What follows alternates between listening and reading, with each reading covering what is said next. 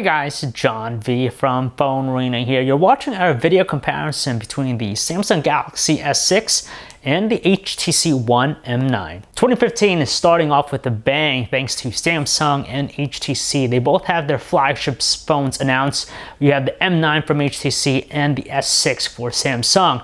Two are high-end smartphones in the space, but there could be only one that reigns supreme in this comparison.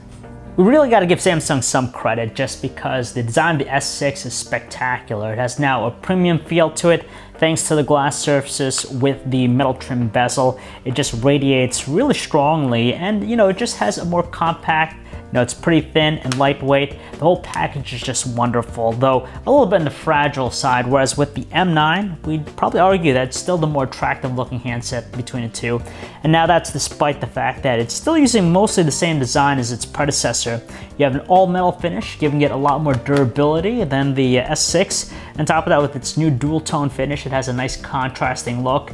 And when you have that slight curve with its casing, it just feels a little bit more comfortable, ergonomic to hold in the hand than the S6. Now they have common features like their IR blasters, which allow them to double as universal remotes, but they have their own specific ones. So for example, with the S6 you have things like the fingerprint sensor, you have also the heart rate sensor in the back to measure your pulse, you have built-in wireless charging. Meanwhile, the M9 has things like a micro SD card slot, so you can increase its storage capacity, and you have also the dual front-firing HTC boom sound speakers with Dolby Audio surround support. And we got to say that audio experience is just fantastic. It's a lot deeper, richer, higher fidelity than the S6.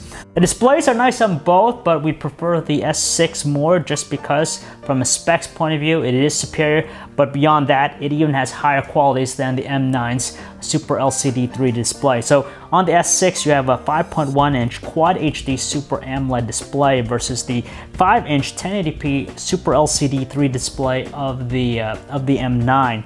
Now the S6 is really amazing just because with the amount of details it's able to produce, when you look at it very closely, we're able to make out superiority. Though, when you look at them both from a normal distance, you really wouldn't notice it that much, but it's just nice knowing that you have a higher resolution display of the S6.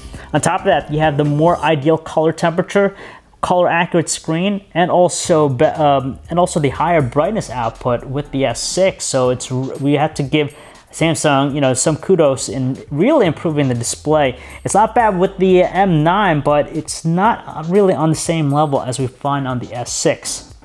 The experience, of course, two totally different customized Android experiences. You have the latest version of TouchWiz versus the latest version of Sense 7.0 on the M9. Now, with the Sense 7.0 experience, we really, again, like that it's a lot more attractive than TouchWiz. There's more of a modern touch with the layout, the way it looks, cleaner looking overall, though TouchWiz still has a little bit of some of that cartoony elements that we found in the past. Now, both offer a new way of personalizing the look of the UI. You can now change the themes, but you have a slightly deeper level with the M9 just because you could select a photo from your gallery and you could customize and make your own personal theme from that.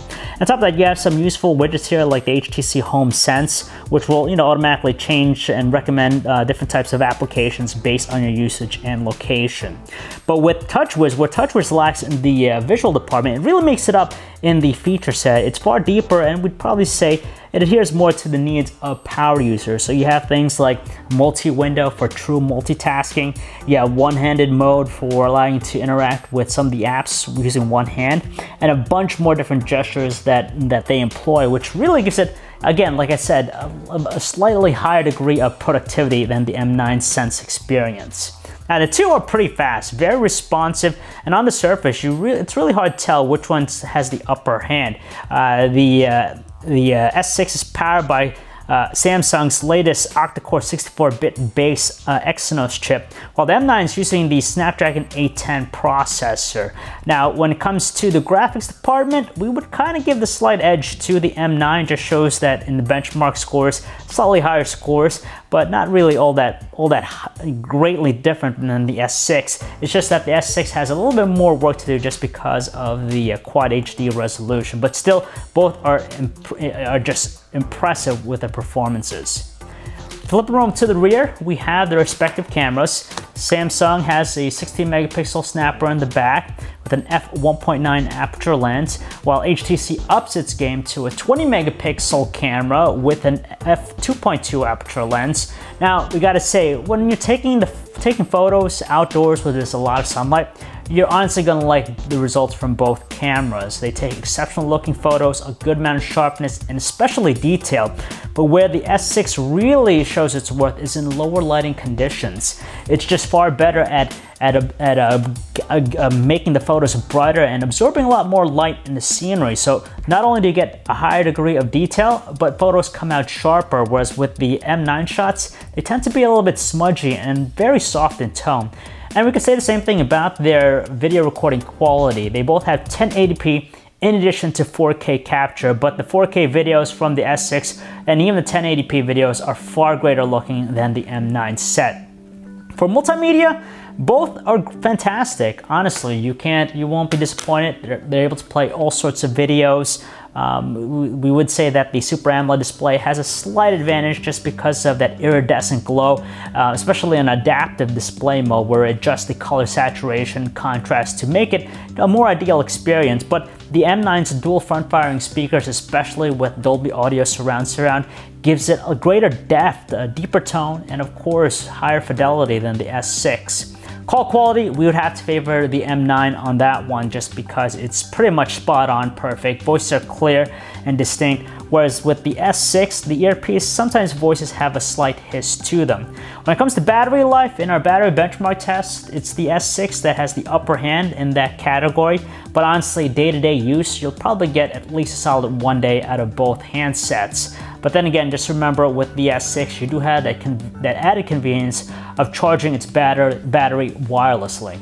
When you're competing in the same space and also at the same price, you have to have something truly compelling for the consumer, and that's what Samsung is able to do with the S6. It's a fantastic smartphone, and in this comparison, it seems to be the better bet against the HTC One M9. The M9 is still it's actually probably arguably the best looking Android smartphone out right now. But when we compare it against the S6 in terms of the specs, the overall performance, their cameras and whatnot, the S6 just does a better job and seems to go the distance over its rival. So if you guys want to learn more about either handset, you can check out our website, PhoneArena.com. It's John V.